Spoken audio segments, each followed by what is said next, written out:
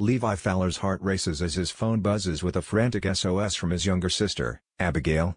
Her voice is shaky, barely coherent, as she whispers through the line about a dangerous situation. The name Dom comes up, her dealer, and he's holding her captive in his grimy apartment, refusing to let her leave until she pays off her drug debt. On edge, Levi bumps into his other sister, Eden, while trying to piece together what to do next. Despite the cold distance between them, Eden immediately senses the tension in her brother's face. She demands to know what's going on. Levi, torn but desperate, tells her everything. Without hesitation, Eden insists on going with him, family feud or not, this is bigger. Together, they speed towards the city, their minds racing as fast as their car.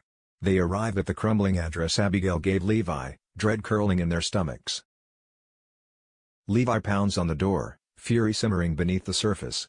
Dom finally answers, his smirk oozing arrogance, and coolly denies knowing anyone named Abigail.